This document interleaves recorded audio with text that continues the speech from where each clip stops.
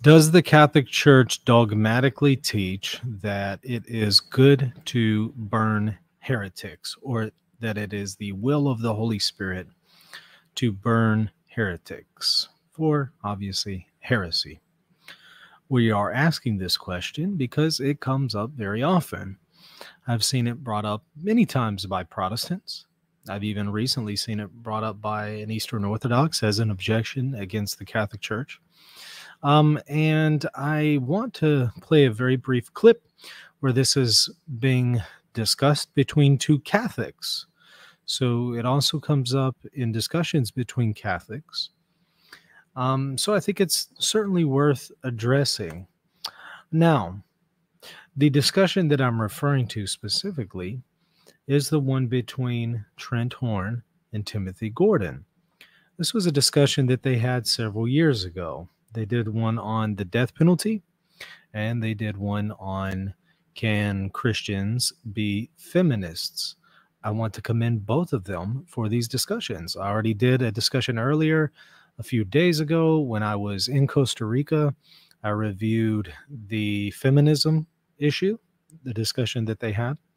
And what I want to do is hone in on one particular segment from their discussion on the death penalty. Perhaps I'll do a longer evaluation of their discussion at a later time. I just want to hone in on one part that specifically concerns this topic as it relates to the document Exsurge Domine by Pope Leo X.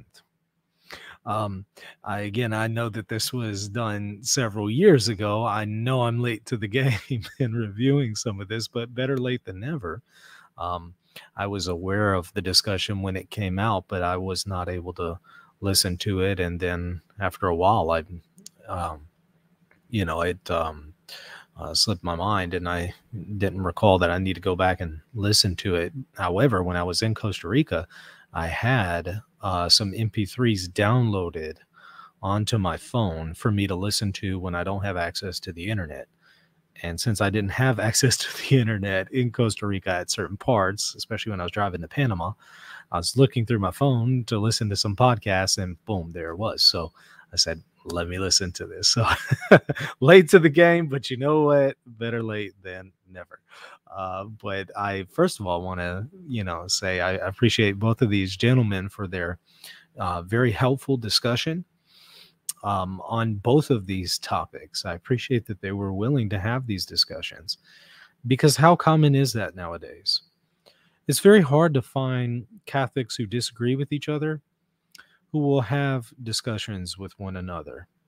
It's very common to see people who agree with each other having discussions, but when people have a disagreement, that's a little bit more unusual.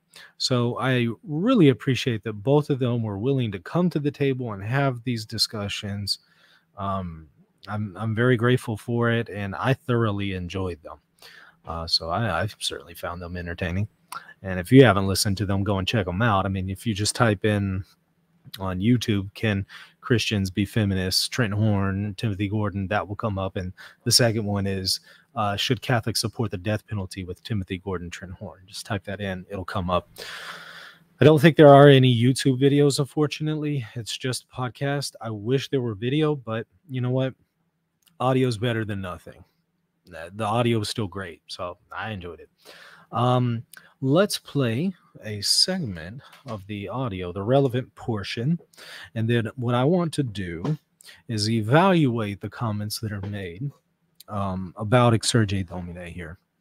By going to Exsurge Domine and comparing what is said with the document itself, and then I also want to briefly address the dissertation of Dr. King, Lawrence King, on the authoritative weight of non-definitive magisterial teachings, and his section that deals with this, because his section is going to back up what I'm saying, so that you see it's not just merely my opinion, but you have other scholars who are expressing the same evaluation of Exsurge Domine. So it's not just limited to my opinion. However, it is something that you don't see addressed often. So if you were to do a Google search of what I'm about to go over, you won't find it. This is one of those things that's it's unfortunate because it's very important, but it's just not discussed very often, which is what I'm trying to do here with the channel is bring more awareness of how the magisterium works on a popular level, because I think we need it desperately, because it is going to come up constantly in apologetic discussions. Discussions that we have with other people who are Catholics, who share our beliefs, and those who don't share our beliefs, whether they, are Catholics who have a different view or non-Catholics, and, whatever. You'd be shocked how many questions revolve around discussions related to the magisterium. And this one, like I said, comes up often because I hear it often from Protestants and even some Eastern Orthodox. So let's evaluate what is said here. Very brief clip. Let me share my screen, enable audio, and this is around the let's see, 38-minute and 13-second mark. Let's maybe back it up just slightly. 38:07. Let's see. Do that as long as it has punishments that protect the common good of society. So when it comes to retributivism, you could say, look, our theory of justice is that the most severe crimes deserve the most severe punishment. So you could cap that most severe punishment wherever you want, and you still have retributive justice here. I have no problem with that. But I'm saying something you said earlier that I felt I should have pounced on is the crime of heresy. It's anathematized in 1520. All right. So that's the first part. I'm going to play more, but I want to point that out. He's saying that is anathematized. All right. In 1520. And he doesn't refer to the document, but it's obvious. In 1520, what you have Exsurge Domine. It's obvious what he's referring to. So Pope Leo X released Exsurge Domine, excommunicating Martin Luther, and along with excommunicating Martin Luther, he condemns various propositions. One of them involves what is being referred to here. All right, so let's listen to it. Listen to the rest, but let me back it back up. As long as it has punishments that protect the common good of society. So when it comes to retributivism, you could say, look, our theory of justice is that the most severe crimes deserve the most severe punishment. So you could cap that most severe punishment wherever you want, and you still have retributive justice here. I have no problem with that. But I'm saying something you said earlier that I felt I should have pounced on is the crime of heresy. It's anathematized in 1520, as Luther was anathematized. The Pope says, let him be anathema who says that we can't burn heretics. All right, so there it was. Let him be anathema who says he can't burn heretics. I'll play it again, but obviously he's not directly quoting from the document himself. He's just speaking extemporaneously.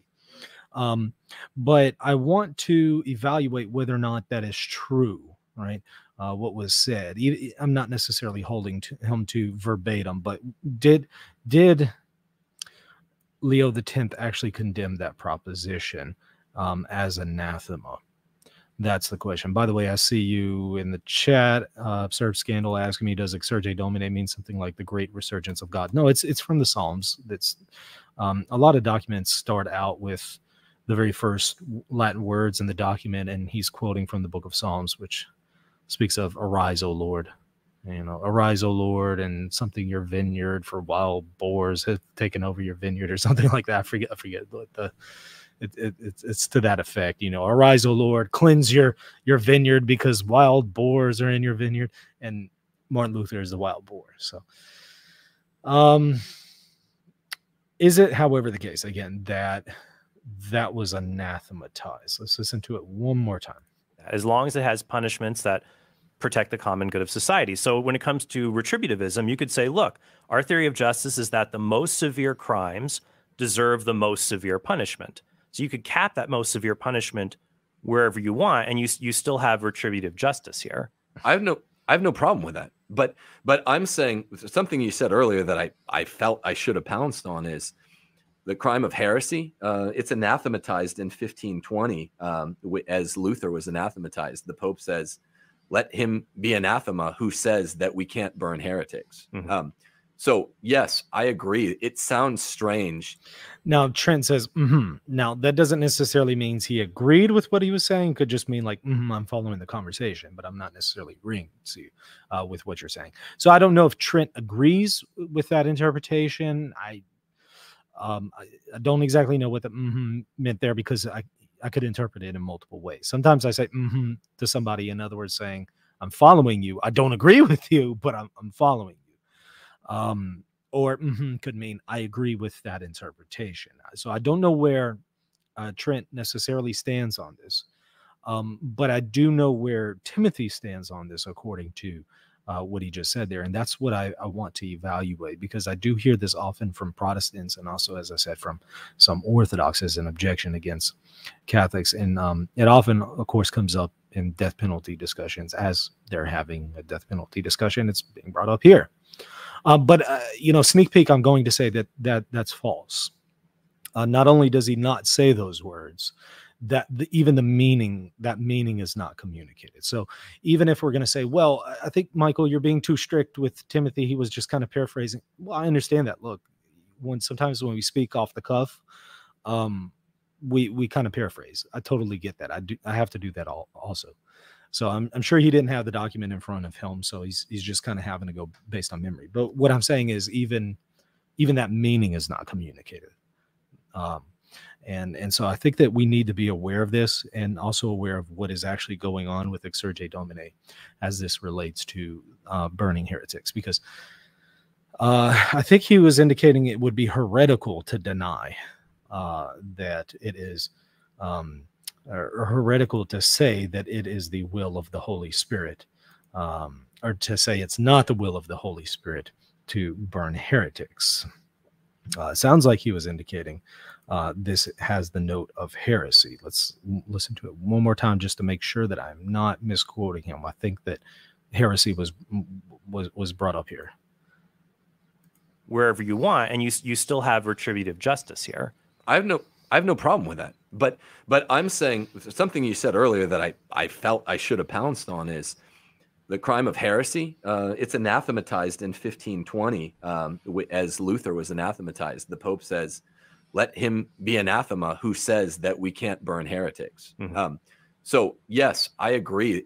So he doesn't use the word heresy there. He doesn't use the word heresy. However, when we do use anathema, it certainly could carry the connotation of heresy, but not absolutely, because you could have an anathema that's disciplinary, or you could have an anathema that applies to a secondary object, and technically denying a secondary object would not be heretical.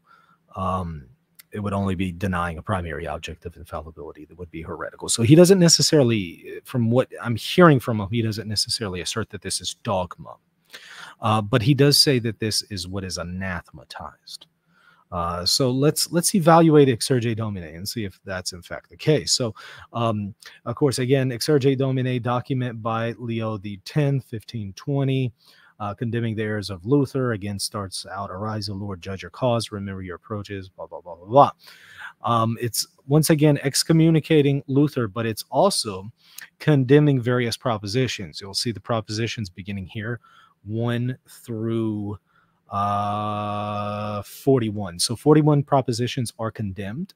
One of the condemned propositions is the claim that heretics be burned is against the will of the Holy Spirit. So against what Leo X is doing is he is condemning the proposition that says heretics be burned is against the will of the Spirit.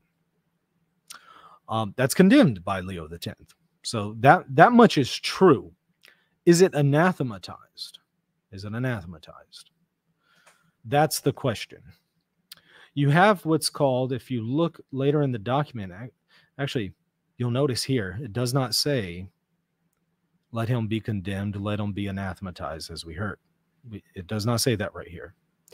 Neither does it say immediately preceding here, although you do have some language earlier in the document, and you have some language lower here in the document where he says this.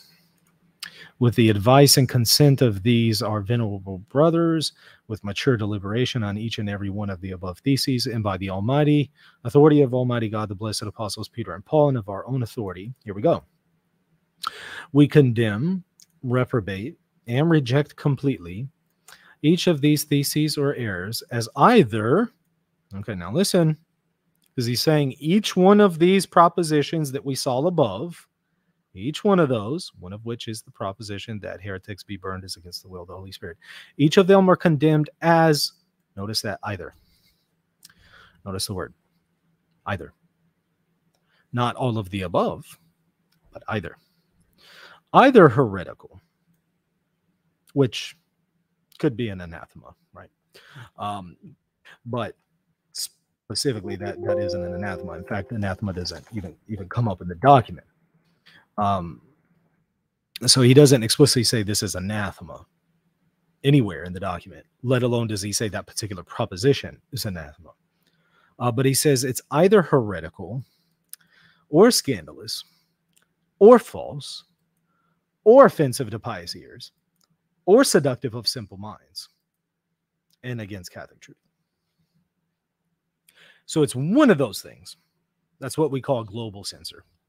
Instead of giving each proposition and then giving a specific censor behind this, you know, saying a good work done very well is a venial sin, condemned as heretical. The heretics be burned against the will of the Spirit, condemned as offensive to pious ears. Instead of listing the specific censor for each proposition, he does, that is Leo X. Leo X does the lazy way of doing the magisterium, which is giving us a global censor, which isn't very helpful in my opinion, because it's like saying, look, you know what? I'm going to give you dinner tonight. Come on over to my house. I'm going to give you dinner. And what I do is I go to the grocery store and I buy everything to make pizza, bring you to my house, and you walk in the door. Yeah, I got dinner for you. And it's like all the ingredients are still in the fridge. Nothing has been cooked. I bought you dinner, right? I got you dinner. I mean, the cheese is in the fridge. The pepperoni's in the fridge. The crust is in the fridge. But I didn't make it for you. You got to make your own pizza. But, you know, I got you dinner. Oh, okay. Well, thank you. I guess it's better than nothing. I mean, you did get me pizza. It's just that some assembly is required here. Well, that's the same thing. Whenever a global censor is employed, it's a lazy way of doing the magisterium. It's like, I'm going to give you something here, but I'm going to leave most of the work for you theologians to figure out on your own. Oh, thank you, Holy Father. I guess, maybe. Better than nothing. Thank you. So I've always found global censors to be just really lazy. Can you just please individually condemn the proposition for me and tell me what note and what censor applies to each proposition? I think that would be helpful. Instead, theologians have to figure it out. Okay. So those propositions, one of them could be heretical. 10 of them could be scandalous. One of them could be false. 30 could be offensive to pious ears. You know, he doesn't tell you. He doesn't tell you how many are going to be which or what, or it could even be that one of them is a combination of several of these things. It doesn't tell you. You got to figure it out on your own. So by employing this global censor, is he saying that this is heretical to say that heretics be burned against the will of the Spirit is heretical? No, he doesn't say that. Does he say it's anathema? No, he doesn't say that. It could be that proposition is heretical. Could be, but he doesn't tell you. Some assembly is required. You got to figure it out on your own. It could be that it's just scandalous. It could be that it's just false. It could be that it's just offensive to pious ears. It could be that it's just seductive of simple minds. All right. So the burden of proof is going to be on the person who asserts that this proposition is condemned as heretical. The burden of proof is going to be on that individual to demonstrate that, which I don't think can be done. I think it's a fool's errand. I don't think that anybody could demonstrate that it's considered to be heretical to give that proposition. I certainly think that you could say it's offensive to pious ears. And the reason why is God did allow for the death of heretics in the Old Testament, for example. So when you have Deuteronomy 18, you have a false prophet teaching other gods. They were to condemn that person to death. They were to stone that false prophet. That's putting to death heretics right there in the Old Testament. God allows for that. So to say that it's against the will of the Holy Spirit to then burn a heretic, well, if you can stone a heretic in the Old Testament, I don't know why burning would be that much different, to be honest with you. So it would be offensive to pious ears to say that it's against the will of the Spirit when God allowed for the stoning of heretics in the Old Testament. Does that mean that God still allows for the burning of heretics in the New Covenant? That does not logically follow. Maybe he does, maybe he doesn't. That doesn't logically follow, though that just because it was allowed in the Old Testament, that it's somehow allowed in the New. Could be that God, though saying it's not intrinsically evil, doesn't allow for that in a disciplinary way, if you will. But it could be that he does allow for it. But you could see at the very least why this would be offensive to pious ears, because if you're to just give that blanket statement, that's going to then condemn what God allowed for in Deuteronomy 18, among other places. So I think, my opinion is, this falls under one of the minor censors, not the major censors. A major censor is going to be like heretical, erroneous. Those are going to be some of the major censors. The minor censors would be like scandalous, offensive to pious ears, seductive of simple minds. Those are your minor censors. I think it falls under one of those. I think we could demonstrate that in the way that I just did. But I don't think that anybody can demonstrate that that proposition is condemned as heretical. But hey, I'm open to hearing it if someone can do it. But unfortunately, that wasn't done. It was just assumed that it was anathematized. And not only was it not anathematized, but the specific censor isn't identified. I'm thinking where he got the anathematized idea from was from the fact that he mentions heresy here. But again, he doesn't identify that particular proposition as heretical. So I could totally see where somebody would come away from this. If they're not aware of a global censor, I could completely see where somebody would read this and come away thinking that. I mean, I know I did before I was aware of global censors. So I could completely see where somebody else could get that. But I think that that's not the correct understanding. And so I think that's why it's important to address this. Now, I want to show again that that's not just my interpretation. Let's take a look at Dr. King and his dissertation. This is on page 347. The authoritative weight of non-definitive magisterial teachings is dissertation at CUA, which I found to be gold. I don't agree with his position on dignitatis humanae. I respect his position, but I don't agree with it. So I don't agree with everything in here. But I will say this dissertation is gold. It's a gold mine. It just has so much in it. Hopefully one day he can just take it and, formulate it into a book. I think that'd be amazing. Anyways, it's online for free if you just type in that title. But here's what he says. Throughout the Middle Ages and Tridentine era, popes and councils issue many disciplinary decrees restricting heretics and non-Catholics in the exercise of their religious beliefs. In 1215, the Fourth Lateran Council commanded Catholic princes to expel heretics from their territories. In 1415, the Council of Constance ordered all copies of John Huss books to be burned and handed him over to be executed. By the way, it was also the Council of Constance that was the first to use censors. These censors that we're talking about, when did those come about? To my knowledge, the earliest is the Council of Constance, which, curiously and unfortunately, the church has never told us what each one of these censors means. It's never defined what is offensive to pious ears or seductive of simple minds. It assumes that the reader already knows, which a good dissertation was done on this, which effectively communicates, and I think it's also Dr. King's position, that the reason why the church never defined each one of these censors is because it just assumed that you would interpret them according to their prima facie meaning. In other words, it means what it sounds like it says. Offensive to pious ears means exactly that. Offensive to pious ears. It sounds bad.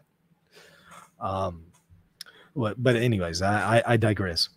But these decrees were disciplinary teaching doctrine at most implicitly. Based on their research on this topic, Avery Dulles concludes There was no formal teaching regarding religious liberty prior to the 19th century, and Brian Harrison finds only one instance of such teaching in Leo X's bull Exsurge Domine. Exsurge Domine condemns the following proposition: the heretics be burned is against the will of the Holy Spirit, or the Spirit. But this bull ends with a global censor, making it unclear whether this proposition is condemned as heretical, as false, or as merely seductive of simple minds. So there you go. He's saying the same thing. And somebody's asking, what is a censor? Now, censor is not S-E-N-S-O-R. We're talking about the censor. I can always spell by typing things out. C-E-N-S-U-R is the kind of censor we're talking about. And a censor is going to be just that, censoring what you've said. I am condemning what you've said in one way or another. Again, you have minor censors and major censors. Heretical, even false would be part of a major censor, or the major censors. Seductive of simple minds, offensive to pious ears, stuff like that is going to be minor censors. There's a debate on whether or not minor censors can be taught infallibly. I actually say that is within the scope of the church's infallibility, is that the church could say definitively, this is offensive to pious ears. How can it do that? Has God divinely revealed something is offensive to pious ears? No, but it could be as a secondary object of infallibility. It's something that the church could infallibly teach as necessary to maintain something that is revealed by God. So I would argue that you could infallibly teach something is offensive to pious ears. However, just because you can infallibly teach a minor censor doesn't mean it is always true in every age. The major censors would always be true in every age, because now we're dealing with just truth propositions, right? If something is true 100 years ago, it's true now, as far as a teaching, right? But something that is offensive to pious ears could be offensive to pious ears 100 years ago, but not offensive to pious ears today. It just depends on the circumstances. Something that sounds bad 100 years ago might not sound bad today, but it could be infallibly true that 100 years ago it did sound bad. So I would say that even if you have a reversal, if you will, of a minor censor, it's still infallibly true at that time if the Pope used infallible language with a minor censor, that at that time it was definitive. But that's not the same as saying you can reverse a truth proposition that is definitive. No, if it's true 100 years ago, it's true today. So again, that being said, just because it is offensive to pious ears to say that heretics be burned is against the will of the Spirit in 1500s, doesn't necessarily mean that today. I mean, it could still be offensive to pious ears, but it also, maybe it isn't.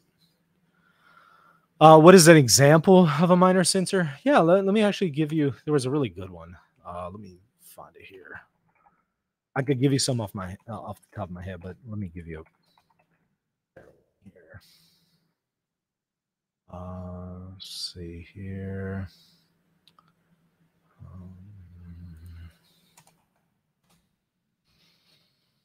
Well, I might not be able to find it, so I'll just have to give you one off the top of my head. Okay. It could be offensive to pious ears to say Mary Magdalene was a prostitute. I mean, or, you know, that's true, right? It was true, but she didn't remain one, right? But you could give the impression that she remained one, so that could be offensive to pious ears. Or you could say Peter was a denier of the faith. Well, that could be offensive to pious ears because it's true he denied our Lord, but he repented of that, right? So you might be giving people the wrong impression if you just kind of give that blanket statement. So something could be offensive to pious ears. Just because it's offensive to pious ears doesn't mean it's not true. It could be still true, but it's offensive to pious ears because of the way you're expressing it. It would be like, I think one of the examples was something like this. Pray for us, St. Peter, denier of the Lord.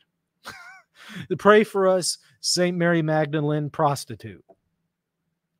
that's offensive to pious ears. Is it true that that person engaged in that? Yeah, but it's also true they repented. So it's not appropriate for us to identify them as a prostitute or a denier of the Lord. It's not fitting in that sense. So that would be an example of something that's offensive to pious ears. Obviously, examples may abound, but those are just a few. But either way, I do think that proposition that is being discussed in Leo X is a minor censor, which just means that doesn't even necessarily mean that it's falls under the minor censor today. And if we're going to say that, no, it's more, it's deeper than that, it falls under a major censor, like the censor of heresy. Okay, well, you have to demonstrate that. You have to show why. So you would have to then demonstrate where the church has dogmatically defined that it is the will of the Holy Spirit to put to death heretics. Good luck with that one. Good luck with that. When has the church ever dogmatically defined that? Or even definitively, as definitive Catholic doctrine? When has it ever solemnly defined that? It never has solemnly defined it. Okay, well, what about non-solemn definitions? Has it by the ordinary and universal magisterium proposed this as something definitive? I don't think so. I don't believe it has. Your work is cut out for you if you're going to take that position. So that's why I say I don't think that one can maintain that this falls under any of the major censors. Now, somebody might say, well, maybe one of the major censors that isn't definitive. Okay, so, maybe, some kind of censor that would pertain to non-definitive Catholic doctrine or something like that. Oh, okay, but you still have to demonstrate where the church has actually taught that it is the will of the Holy Spirit to put to death heretics. I don't know where it's taught such a thing. And okay, if it's taught it in its non-definitive capacity, that could be reversed, right? Well, if it could be reversed, we can't say absolutely that that's necessarily the case today.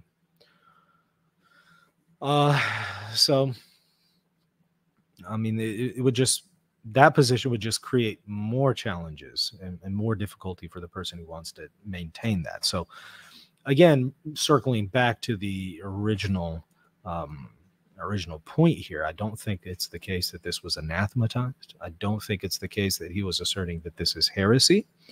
And anybody who is going to maintain that, the burden of proof is on them. Now, again, he was speaking off the cuff, and so, I'm giving him a whole lot of leeway here because I know what it's like to speak off the cuff. I say things off the cuff, and I'm not always precise. But that being said, it's also the meaning behind what he was saying that's not true. It's not true in any way, shape, or form that was condemned in that kind of a major way. Since, again, it could more likely be the case that a minor censor is being applied here. Let me look through the chat and see what we have going on. If you have any questions, put them to @Reason and Theology. I'll do my best to answer them. If you don't agree with me, that's fine. Put your comments or questions in the chat. Tell me why you don't agree. Let's hear it. Let's talk about it. I just asked that you would be charitable. That's all. But nothing wrong with disagreeing with me. If you do disagree with me, maybe if you read the document in a different way, that's fine. Let me hear it. Maybe I'm wrong. Like to hear what you have to say. Let's see here.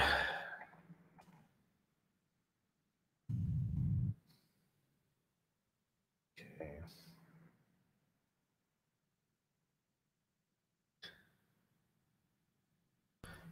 Looking through the chat.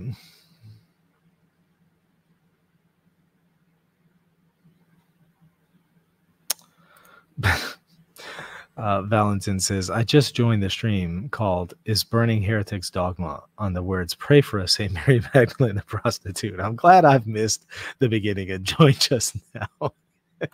Yeah, that's probably not the best time to come into the stream. Please go back and listen to the context of what I said there. Pray for us, St. Peter, denier of Jesus. Right, that could be offensive to pious ears. Are saint canonizations a development things? Now, when you say development, it depends on what you mean by development.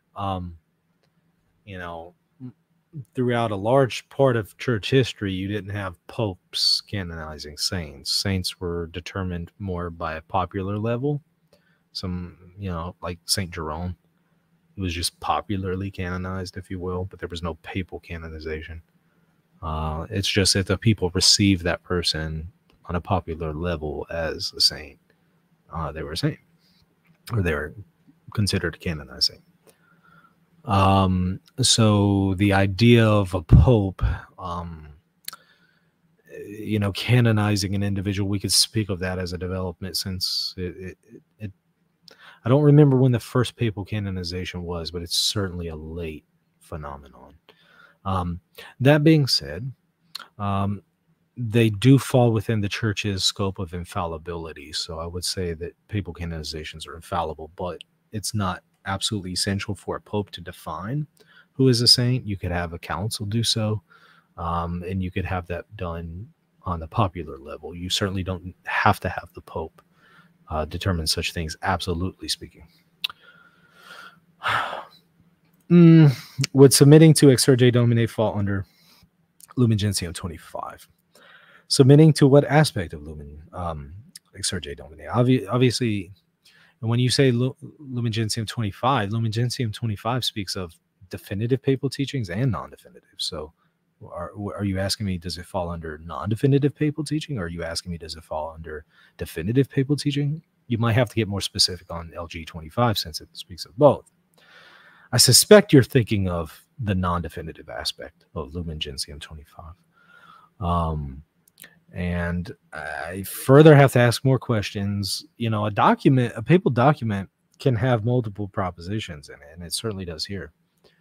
So you're going to have various levels of assent given to each one of the propositions in the same document. So we don't speak of a document as infallible, because you could have infallible propositions in a document and then non-infallible, if you will, non-definitive teachings in the same document alongside of definitive ones. So Munificentissimus Deus, for example, by Pius XII, has the definition on the Assumption. Well, the definition is infallibly taught, but the rest of the stuff is generally going to be considered depending on what part of the document. It could be non-definitive, it could be definitive. It just depends on what proposition. So we have to think in terms of propositions, not documents. Don't think in terms of documents. Don't do that, because that's overly simplifying the situation. And I'm not criticizing you, because I've made that same mistake, right? You know, I've said before that Exsurge Domine is infallible. Wait, hold on. Some of the propositions are going to be definitive, because some of those propositions are going to be heretical, as we saw. But some of those propositions are not going to be heretical. They could be offensive to pious ears. And it could be that he wasn't definitively teaching that they are offensive to pious ears, although I would argue that he is applying the minor censors here definitively, because he uses some pretty solemn language. So I would argue actually that the minor censors here are definitive for that time. So, but I've made that same mistake before of just giving a blanket, you know, assertion like that the document is infallible. And no, it's not exactly, doesn't exactly work that way, because in the same document you could have multiple propositions that are taught differently with a different weight of the magisterium. So you're going to have to get more specific for me on that. Can you do a video defending the rosary? Yes, I already did one a while back, probably about 2 or 3 months ago. Let's see here. Let me find the name of it.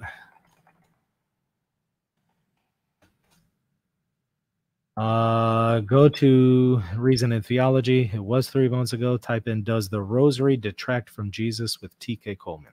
Go and check it out. It was done really well by TK. Is Pope Francis a heretic for invoking the grandmother spirit with pagans? So a heretic would be somebody who denies a dogma. So in this case, was he denying any dogmas? No. But does that mean, however, that what he did was okay. Not necessarily, because you could do something that is wrong or scandalous or immoral and not deny any dogmas, right? When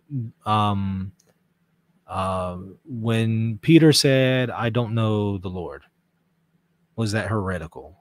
Not exactly was that heretical, but it's a denial of Christ, right? So it's just as big of a deal, but it's not heresy. It's something else. Now, specifically, the question of Pope Francis and the grandmother spirit with pagans. I've seen some people address this situation and say that what's being meant here by the four corners isn't necessarily something that's inherently evil or pagan, or what's meant by the grandmother spirit is it's referring to Saint Anne, and that's because that's what the Native Americans refer to Saint Anne as the grandmother and of the West, and so they were referring to Saint Anne, the mother of Mary. Maybe not, I don't know.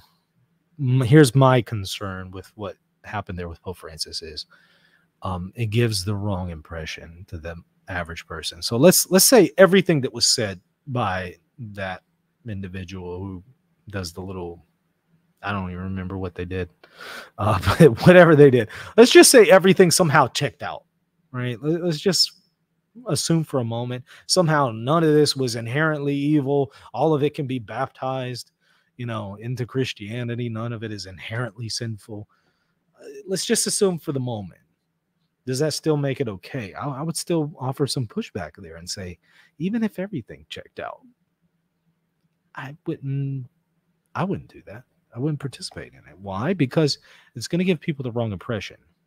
It's going to give people the impression that this is something pagan and the Pope is participating in something pagan. So even if he didn't, it's going to give people that impression. Is that wise? Is that prudent? Well, let's see.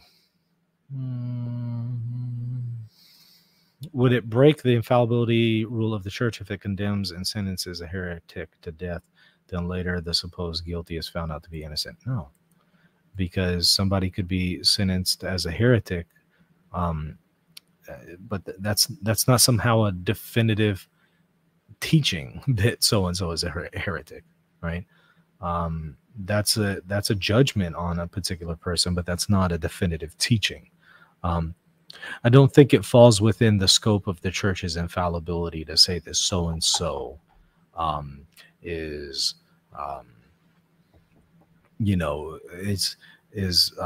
certainly in hell or has full consent behind heresy or something like that.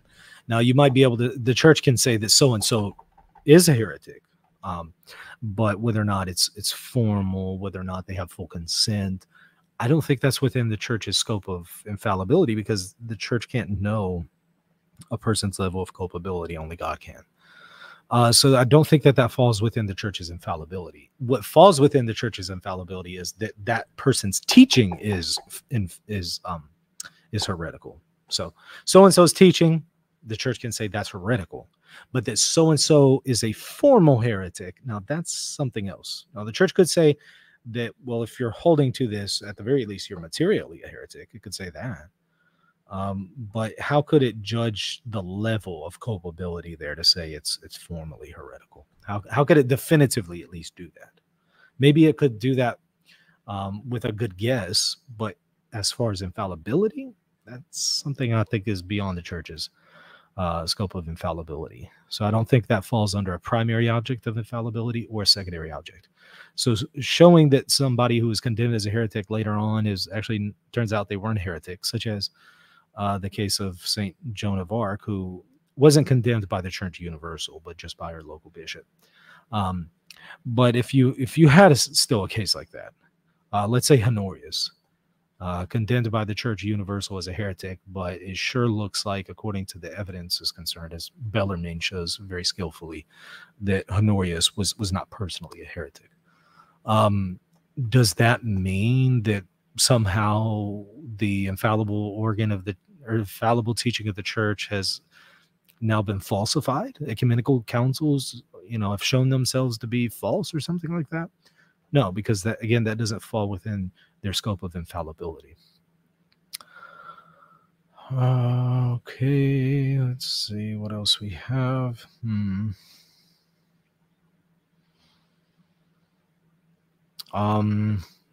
Theophilosophius is infallible lesser censors. It seems to me that if something is infallible, it should be at least indirectly an object of faith, so it cannot cease to be infallible. Okay, so as I said before, let's say offensive to pious ears, and I think that that falls within the scope of the church's infallibility as a secondary object. But granting that for the moment, assuming I'm correct there, how could we say that that is infallibly taught at this day and age, but it's no longer, it's not true now? Well, we can certainly say at that time it's infallibly true that something is offensive to pious ears at that time, but that doesn't mean 500 years later it's still offensive to pious ears. It's still true that 500 years ago it's offensive to pious ears, but that doesn't mean it's offensive to pious ears 500 years later. That's how it could be infallibly taught, or not taught, but applied at that time. Whereas we would say that it's not necessarily the case later on. Can we say that Eastern Orthodox saints declared by only a regional churches are not such by standards of Eastern Orthodoxy, because regional churches and Eastern Orthodoxy cannot teach infallibly? I think that we could say that with local churches, in particular churches of which the Eastern Orthodox, they are valid local churches. So this would also apply to those who are in communion with Rome, who are local churches.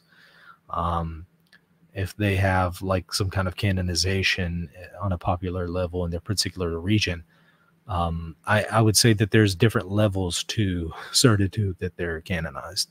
I don't have a problem with accepting some kind of regional council that says so-and-so is a saint, even though canonically today that wouldn't be done. But we're just kind of speaking of outside of canon law. Absolutely. Could this be done? Yes. I don't have a problem with that, as long as we realize that that's still on a local level. That's not the same as a universal. So just because somebody's received as a saint on a local level doesn't necessarily mean they are. The only thing when it comes to canonizations that falls under infallibility are universal decrees of a saint, such as by a papal canonization, or the universal reception of somebody as a saint by the entire faithful. So if you don't have a papal canonization receiving somebody, what if the entire church universal received so-and-so as a saint? That would be infallible because it's the church universal. But local canonizations, unless they are evaluated by the church universal, are not necessarily infallible.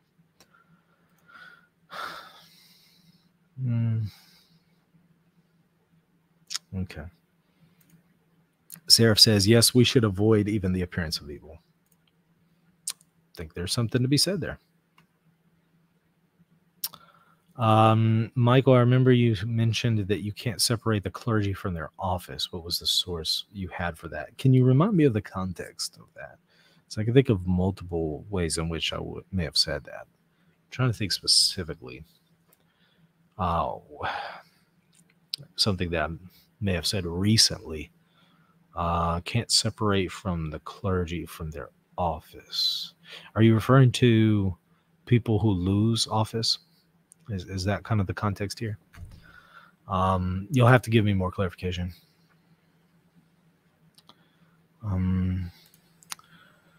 Gregory says, a lack of theological precision was the reasoning behind Cardinal Cajetan's opposition to the global condemnation of the 41 propositions in Exsurge Domine. I'd like to see what he said about that.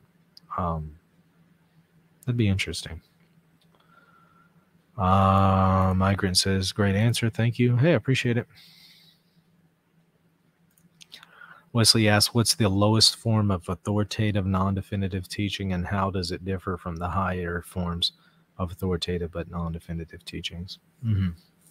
Yeah.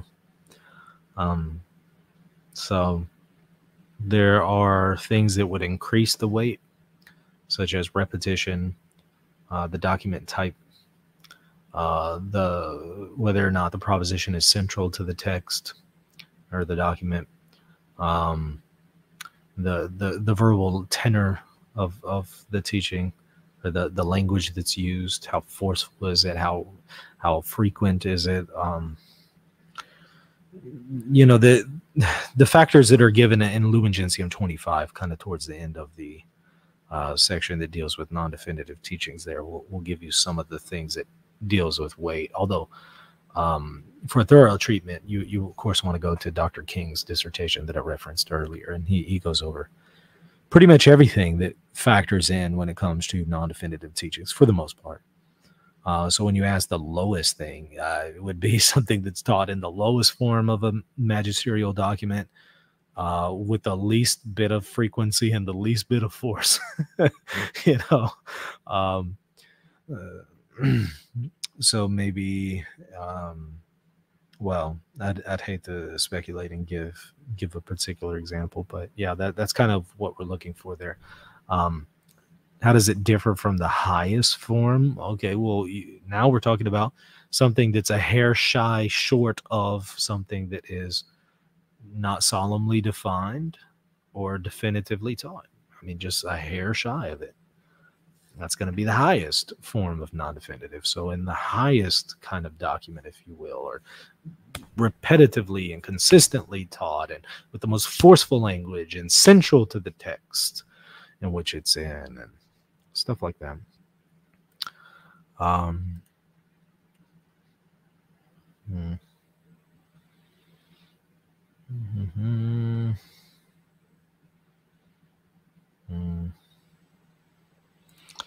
Sorry, I meant like how a set of contests could say that the office of the papacy exists, but the Pope since Vatican II don't hold it. Yeah, so maybe if you can tell me specifically what I said. My difficulty here is offices don't exist in a vacuum, right? Now, we could speak of them as kind of existing in a vacuum in a point where you have sedevacante, right, between the death of two popes.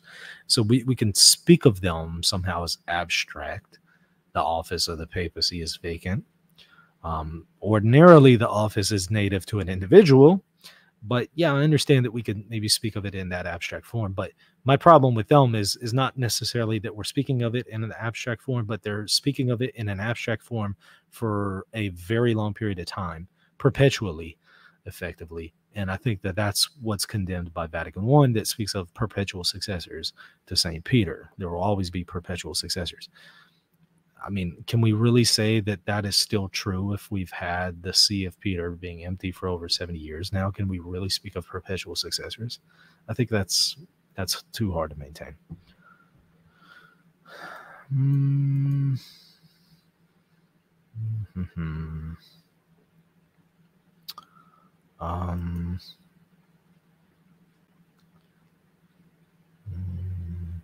Something like you can't separate the office from the office holder. Generally, that's true. Generally, right? Because generally, offices don't exist in a vacuum. They are native to individuals. Persons hold offices. So generally, that's true. But can we speak of a period of sedevacante and therefore speak of it in the abstract? Yes, we can. But it would be absurd to speak of the See of Peter in that abstract way for over 70 years if we actually believe there will be perpetual successors. That's one of the problems. Best responses to sedevacantist arguments. I really think that Cisco and Salza, their book, True or False Pope, put to rest the sedevacantist thesis, in my opinion.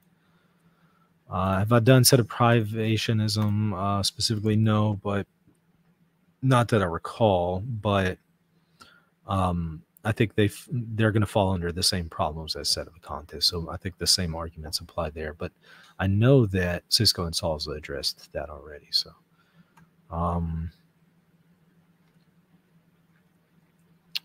let's see.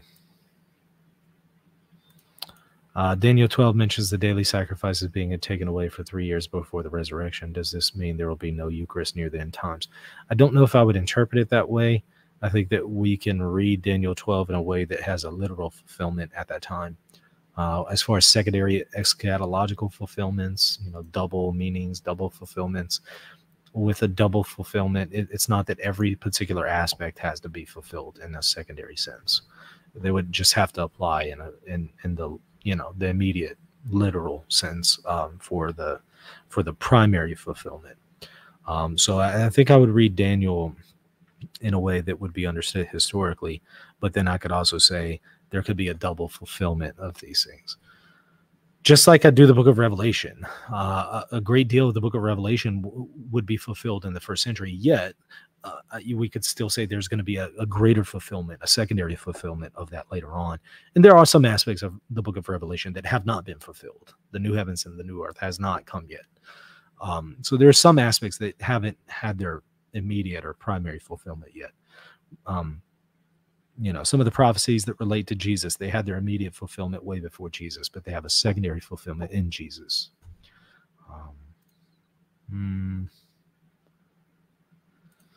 Have there been many occasions when the papal office was vacant? I think the longest period of time was about 2 years. And I could see 2 years and the concept of perpetual successors still being consistent. But I can't see 70 years and the concept of perpetual successors being consistent. Not within no end in sight on top of it, things aren't looking up for the set of a contest. So I don't think they're going to get a pope anytime soon. Let's see. The Daniel chapter is explicitly before the general resurrection, so the sacrifice being taken away seems like it finds its primary fulfillment in pre-resurrection.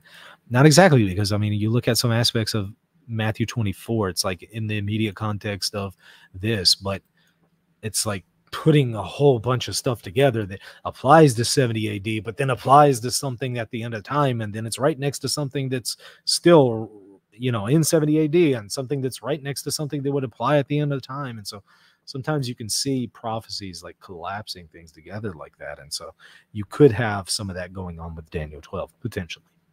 Then again, your interpretation could be correct. I would need to go and look at it. It's been a little while. 70 years is too long, more than a generation. That's kind of my thing, and that's multiple generations.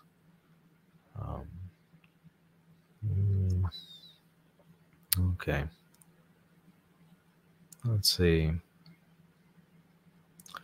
Isn't the office its own entity in canon law, though? And also canon law has multiple definitions of time. Not all is linear. Well, as I said, we could speak of it in the abstract in that way. But it's just, again, offices don't generally exist in that abstract sense. They're native to an individual, especially when we're speaking of, you could have like a bishop's see become defunct, and it's not necessary for them to have perpetual successors. But when we're speaking of the Bishop of Rome, that's a perpetual office that will endure until the end of time. So that's going to be something that we're going to have to see perpetuity with. And so to speak of it in the abstract for over 70 years, I think you've violated the meaning of perpetual to the point that it's no longer helpful. I think we're getting too hung up on the part where I'm speaking about they exist in a person and they're not in the abstract. Again, I was speaking generally speaking, offices are native to persons, but yes, we can speak of them in the abstract with certain exceptions, but the exceptions don't make the rule. So don't latch on to that and say, but there's this little exception here. I understand there's this little exception, but that little exception doesn't invalidate the primary point of what I was trying to present.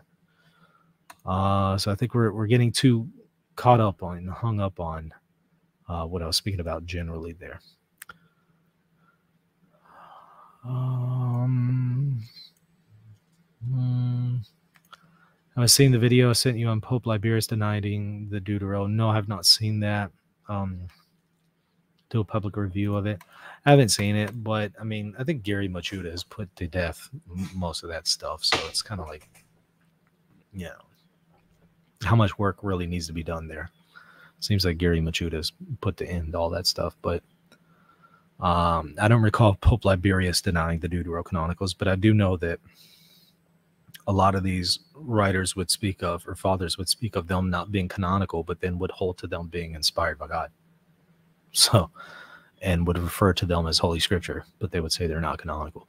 So obviously they're referring to canon in a different way than we do too. than we do today. And we could speak about how they were using the term canon at a later time, but it certainly differs than how we're using it today. All right, hope this was helpful. We're at the hour mark, so I'll go ahead and end it there. Thank y'all so much for watching. Hit the like button, subscribe button. Check me out, of course, at patreon.com/reason and theology if you want to get access to extra stuff and support me. See you later. Oh wait, before you go, I would really appreciate it if you would consider supporting this channel. This is my primary means to provide for my family, and it also helps me to produce content like this video. If you would like to support me, become a patron by visiting patreon.com/reason and theology.